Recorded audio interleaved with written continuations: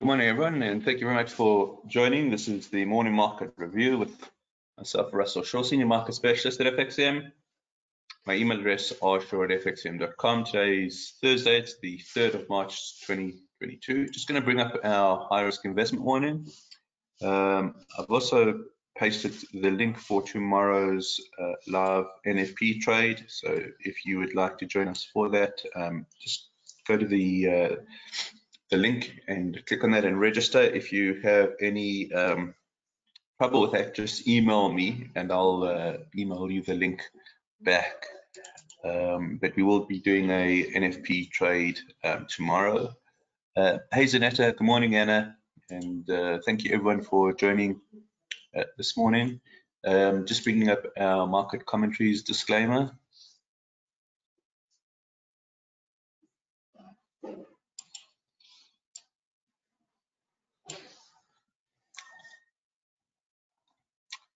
And our references, FXCM Markets Scope 2.0. I'll read off the CNBC.com morning note. I'm not sure we'll do trading view, but just in case, I want to keep that up on the references.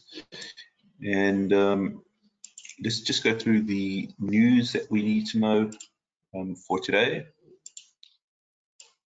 And it starts with the heading: European markets head for mixed open amid Ukraine-Russia tensions.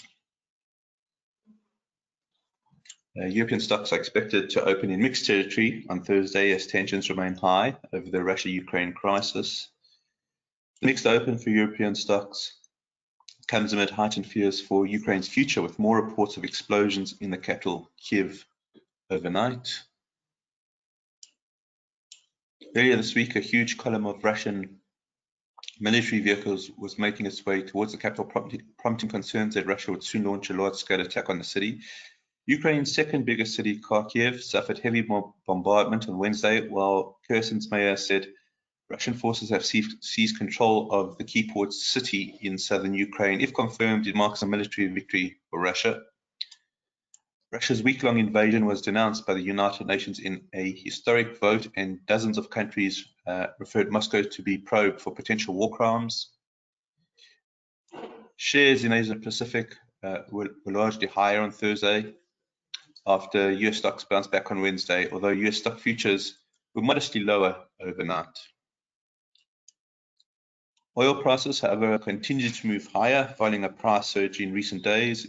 In the morning of Asia trading hours, international benchmark Brent crude futures surged 3.09% to $116 per barrel, after earlier reaching a high as after earlier rising as high as 118.22 per barrel. US crude futures also climbed 2.43 to $113.29. OPEC and its allies decided Wednesday to hold production steady despite the recent dramatic spikes in oil prices. Earnings come from Merck, Telecom Italia, Prudential, and Aviva. Data releases include the Eurozone unemployment rate and producer prices for January. All right, let's take a look and see if there is any sense to be made. And I think that we need to acknowledge that it's a very difficult market to read.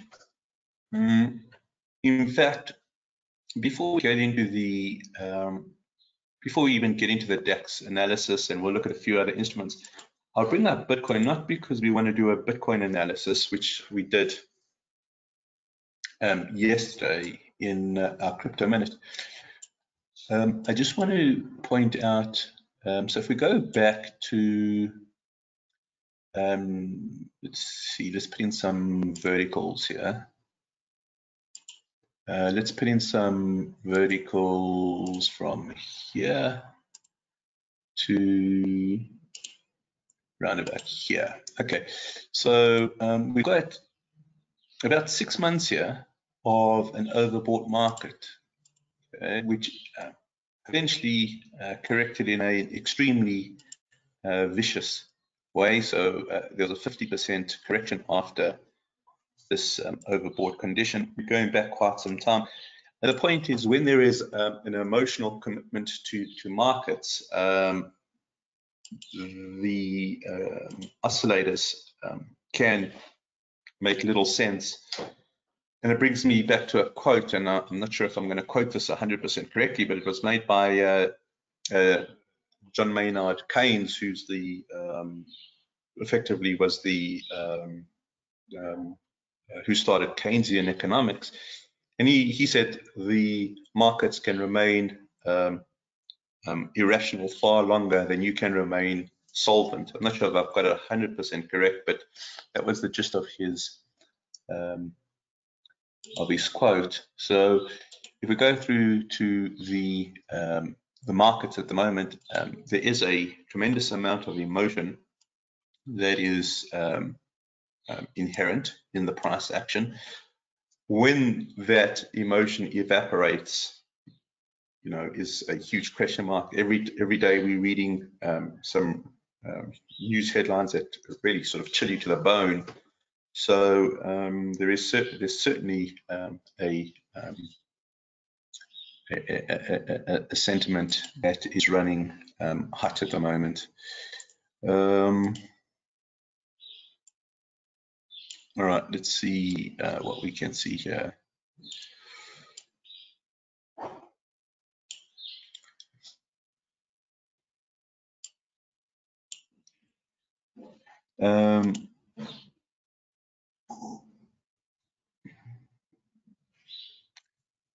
So Peter makes a comment here. Reading this use of dollar sanctions could speed up the decline of fiat currency as other countries see what happens. Let me give that some thought. I'll try to respond again. No, it's a big question mark there. Anna's asking, is that why I'm staying out at the moment? Not necessarily, Anna. If there is some sort of opportunity, I would take it. I think there is I think there would be some sort of influence, perhaps that I'm not recognizing consciously, that's keeping me sort of on the sidelines. So I'm not sure if that's the I'm not sure if that answers. So I'm not consciously staying out, but maybe sort of on a subconscious level, I am. I'm not saying, yeah. Pete says he's sitting on his hands. So the decline of fiat currency, I mean, I just don't see that happening. I don't see that happening because it largely makes it will largely make monetary policy mute, which is impossible to see. If anything, Pete, I think it would speed up the regulation of cryptos rather than see the decline of fiat. That's kind of where, that's the side I'm sitting on. But again, I'm going to end off with subject to correction, because it's CBDCs are not cryptos. CBDCs are not cryptos. That may be the case. I'm not sure what a CBDC is, unfortunately. So if you just explain that to me, and I'll let the attendees know. Take the control from any central bank digital currencies. Oh, yes, those aren't. Central bank digital currencies are not cryptos because they are regulated by the central bank. So China's digital currency would not be comparable to Bitcoin. Yes, I would agree with that. But I'm not talking about. I would suggest that central bank digital currencies would still be fiat. That'd still be fiat. There's no. They're backed by a promise. You know.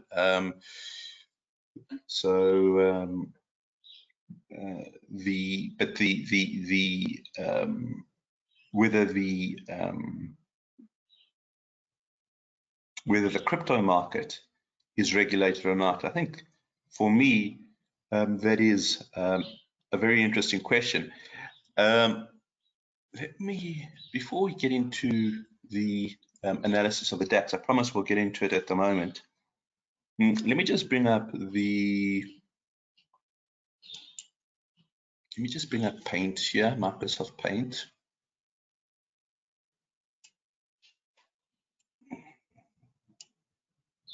So we have discussed this previously, but I think it's worth just taking a look at it again. So you've got different phases of not a business, of an industry. So you would have, and again, I'm talking specifically about cryptos here, not digital dollars, not digital yuan. I think that's the same as, to me, that's exactly the same as fiat. But you would have you'd have a sort of a startup phase or embryonic stage. You'd have here growth stage. You would have after growth something called shakeout stage. And then after shakeout, you'd have something called the mature phase. After mature, I'm just going to put this down over here. You're going to have something called the decline. And let's put this decline in. The x-axis is not according to scale, so I don't think we've got a mature, a small mature phase. That's not what I'm trying to. So I just didn't have space there. We probably mature would be a long phase, but you would kind of have something that goes like this, like that, okay, like this, and then you'd have something kind of like this. I haven't quite got it right, but it would be, yeah, be something like that. And then you've got to think, well, how is this going to apply to crypto? So I think cryptos are beyond startup.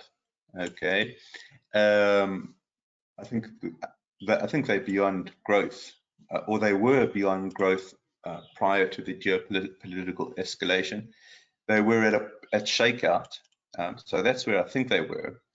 How long shakeout stage lasts? How long does the mature last? And you know, is there a decline? What I fear could happen is that there could be regulation, and the regulation cuts the and the regulation comes. This is, where does this model come from? It comes from CFA level 1, but I'm not sure who devised it. So the idea here is we could get some sort of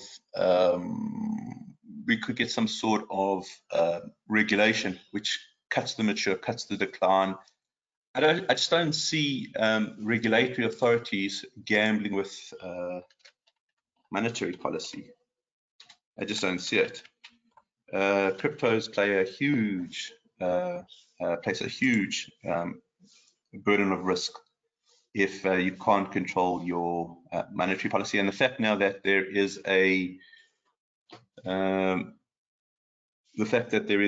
almost a loophole in sanctions, to me, seems to suggest, well, maybe we've got to tie this loose end up sooner rather than later. So I'm a little nervous around the crypto currency.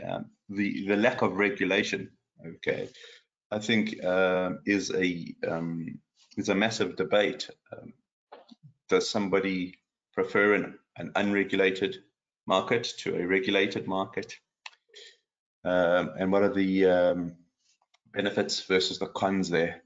So I think that the idea here is we've got a real risk that the shakeout stage gets cut exceptionally short, and I think there's a real risk of us running down.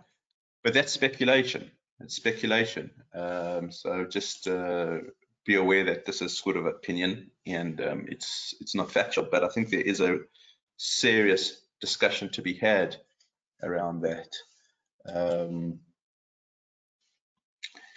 But I don't know quite where this model was derived from. It's a basic in the CFA curriculum, and I'm just trying to remember which part it comes from.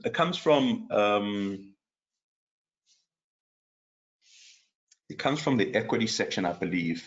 And the reason it comes from the equity selection is because in that section, it's talking about a top-down analysis. So you start off with the industry. You start off with, there's something called Porter's 5 forces. One of the forces there is industry competition. There's another word for it. I'm a little blank at the moment. But it's rivalry within the industry. And the question is, well, at which stage of the game is rivalry going to be the most intense? And it's around shakeout. So you kind of, when you do a top-down analysis on a fundamental basis, and you're looking at the industry before you're looking at the companies, you want to try and figure out which stage they're in. Typically, your NASDAQ companies would be here. That's the growth companies. Typically, your S&P 500 or your Dow Jones companies kind of be here. So when we're talking about growth companies, this is their stage. When we're talking about sort of your cyclical value, we're talking about mature. So that's kind of the way this model would work. Let me see if I've missed anything. So central bank digital, I think we're heading towards central bank digital currencies. That's not a deregulated market.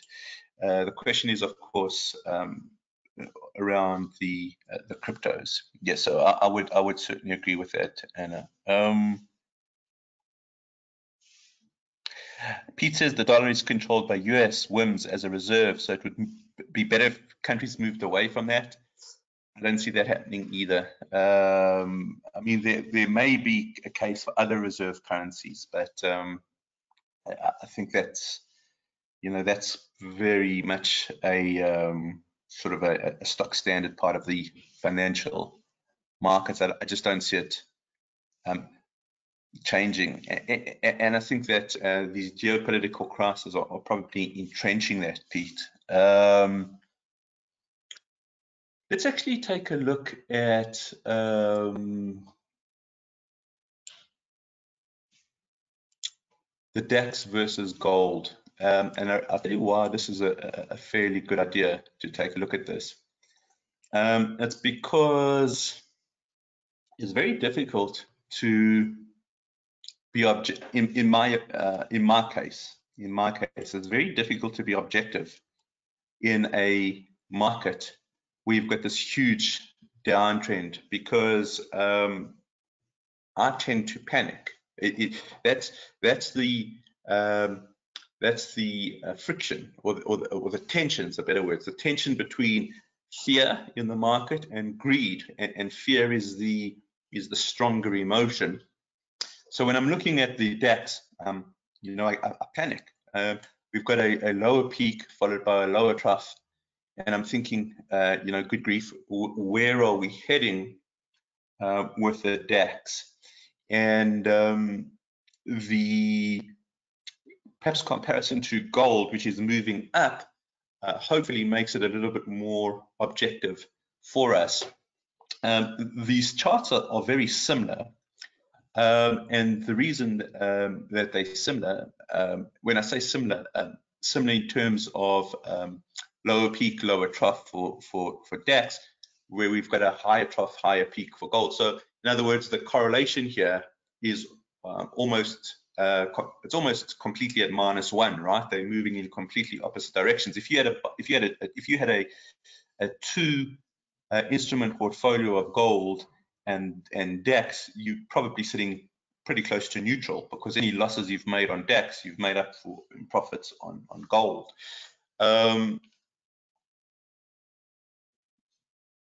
So, and Anna says, when have we hit the bottom to take advantage of the opportunity? And that's the question that we've got to try and answer. So I don't know where the downtrend ends, but I don't want to get caught in a panic where we think that we're in a perpetual downtrend.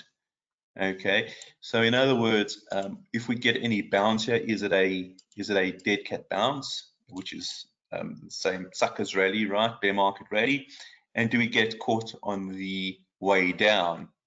So something to note, of course, is that gold is, let's perhaps just take these moving averages out, just so we get a better comparison.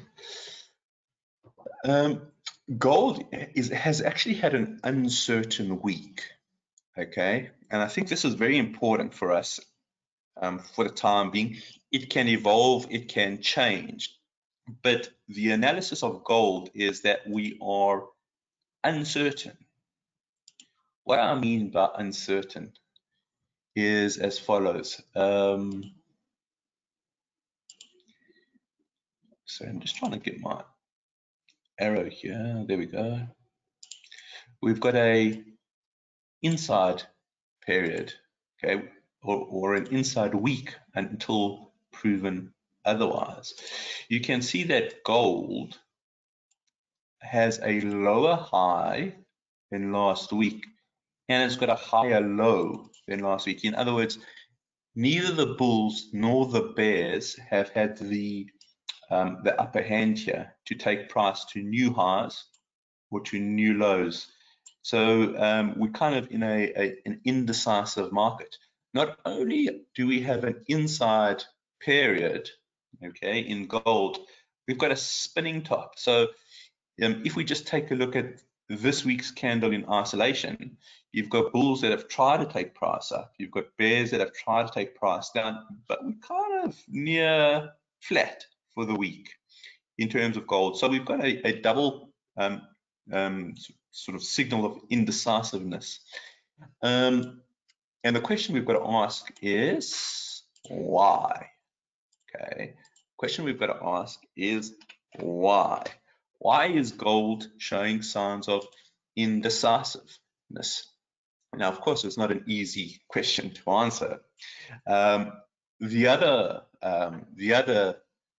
aspect to this analysis is that when we look at the stochastic is making its way into a very bullish area. In other words, this indecisiveness may be temporary before gold continues upwards. Now let's just talk about gold, and then we're going to make references back to the DAX. If we do get the gold stochastic hitting 80, and if we get it maintaining in that 80 area, then I think we see higher gold prices. And I think that could mean that there is a distinct appetite for the safe haven. And the reason that there would be an appetite for the safe haven is because geopolitical tensions are escalating to past past previous levels of fear. Money is rotating, it's going into gold just to protect value. It's a store of value. It would also suggest to me that we are getting to a stagflationary environment, which is, we've mentioned before, it's a terrible environment to be in for policymakers. There's not much you can do. The way that a stagflationary environment ends, the way that it ends with sort of the least amount of damage is if you do nothing. In other words, there is going to be damage to the economy regardless, but if you try and interfere with it, the damage is going to be even more severe. So, but policymakers can't be seen to be doing nothing. So they're stuck between a rock and a hard place. So stagflation is a terrible, terrible economic environment to be in. But we are getting to a point where there is a real possibility of that. And the reason for that is because of high input prices, most notably energy, oil. We're seeing wheat. I'm going to do an article on wheat later. Wheat has gone limit up 2 days in a row, and at least 3 days over the last week. But for the last 2 days, it's gone limit up. What does limit up mean? In a futures market, you would have a close. You would have a close. And then I'm not sure exactly what the percentage is, but you'd have a percentage up, giving you an upper limit, and you would have a percentage down, giving you a lower limit. And generally what happens in a normal functioning futures market is that a price wouldn't hit the upper limit and it wouldn't hit the lower limit, because that would be abnormal price movement. What's been happening in the wheat market is we've gone limit up 2 days in a row. In other words, we've hit the limit because of a fear that wheat supply is going to be disrupted. And there's a real possibility of that because Ukraine is a quarter of the world's exports of wheat. So the idea here is, and what does limit up means? Limit up means trading is halted. You can't trade higher than the limit up, and you can't trade lower than the limits below. In other words, if you want to trade wheat, you're going to have to trade within the bands. We've gone limit up 2 days in a row, and as I say, at least 3 times over the last week. And the reason for that is real concerns for wheat on the production side, which means inflation. Okay, but where's that inflation coming in? That inflation is not because of demand, it's because of supply. Energy is a supply side shock. Commodities are raw materials on the supply side. We're seeing these increase. That's what we call cost push inflation. That's what causes stagflation. So there is this huge risk of fertilizers also come from Russia and Ukraine, and so there's again a huge. In other words, what Anna's saying there, by the way, is that, well, why can't we just replace the wheat from Ukraine? Say, why can't we just replace it, plant it elsewhere? Well, the fertilizers come from Russia and Ukraine, so even that makes it almost an impossibility. The point is we're heading to a possible stagflation environment. But gold is unsure if that is the case at the moment. Market participants are still unsure of that.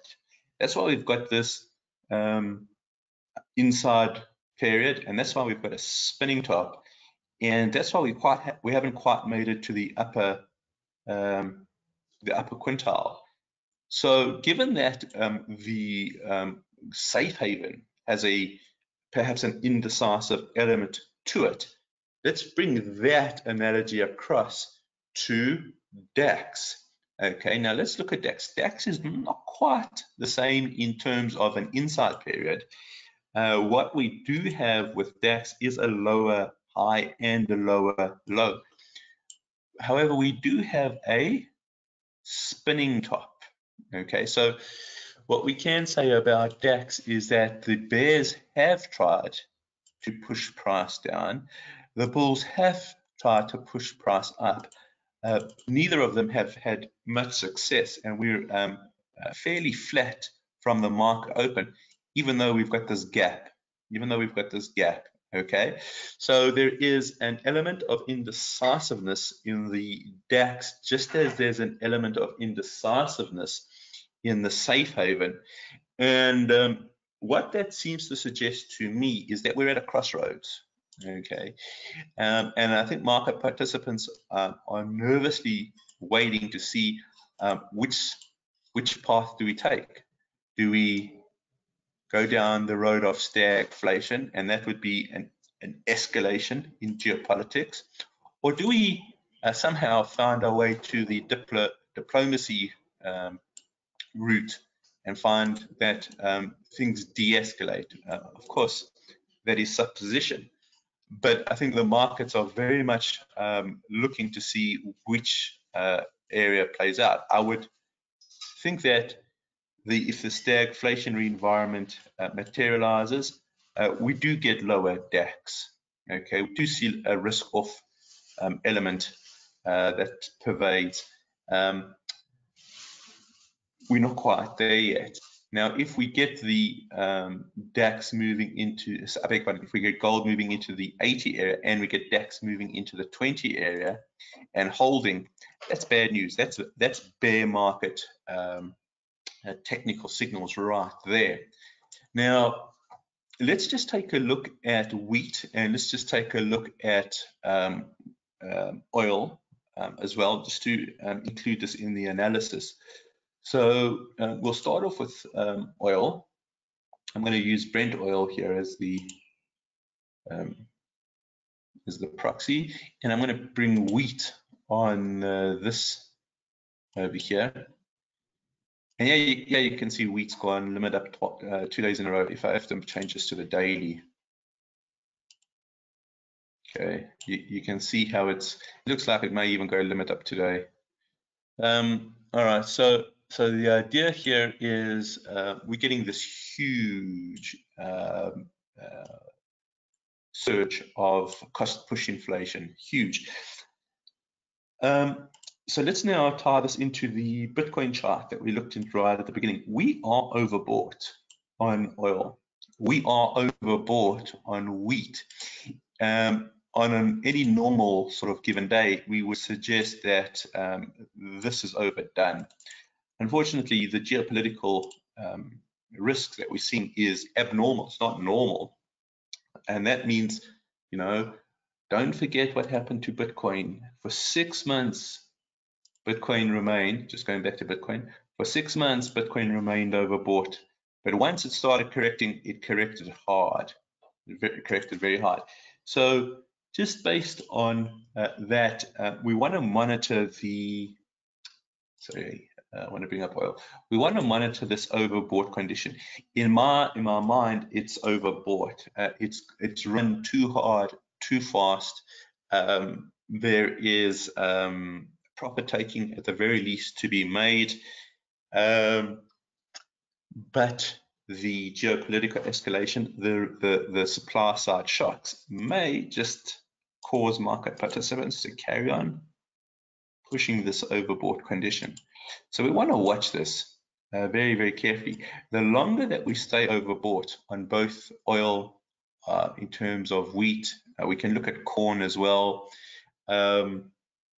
Natural gas is not overbought at the moment, I don't think, but it certainly is. Do I have natural gas? Yeah, I do.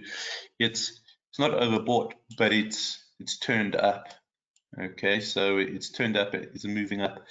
So we're getting these huge cost push pressures without the overbought conditions actually normalizing. So we're in desperate need of a technical correction here.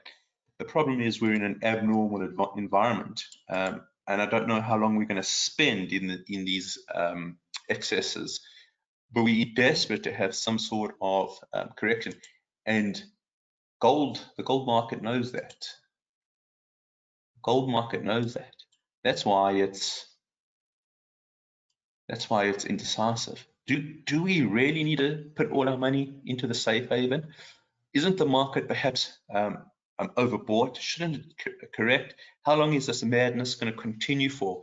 Surely one would think that there has to be peace talks sooner rather than later. But that, okay, is uncertainty. Because what happens if there isn't those peace talks? What happens if this continues? What happens if it escalates past the borders of Ukraine? I mean, these seem like such odd questions. Who would have asked these questions just a few months ago, right?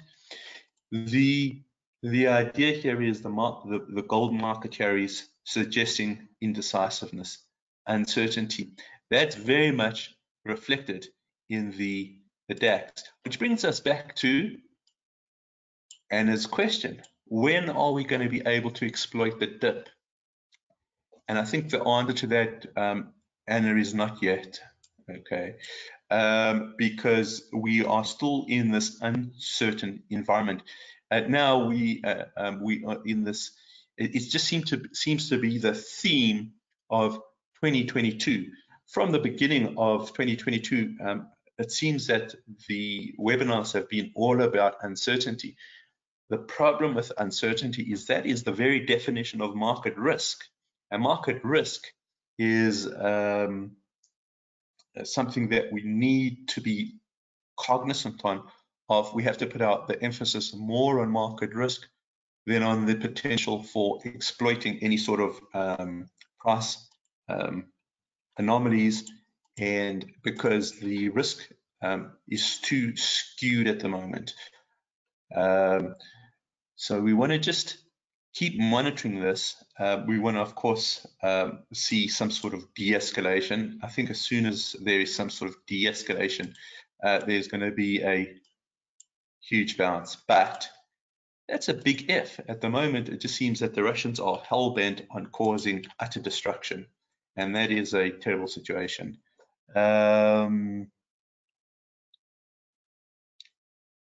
Anastasia, she remembers the webinars during the pandemic plunge. Yeah. So let's keep monitoring this, guys. The takeaway from this is uncertainty.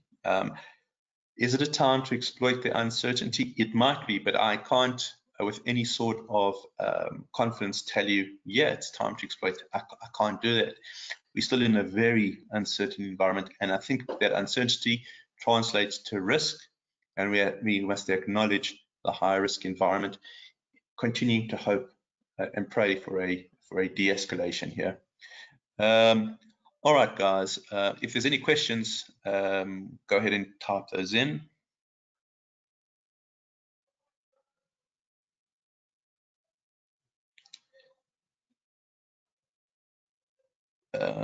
All right, nothing coming in. I'm going to conclude at this point, guys. Join me tomorrow, and don't forget, we've got the live NFP trade tomorrow. Thanks very much for joining this morning. As always, highly appreciated.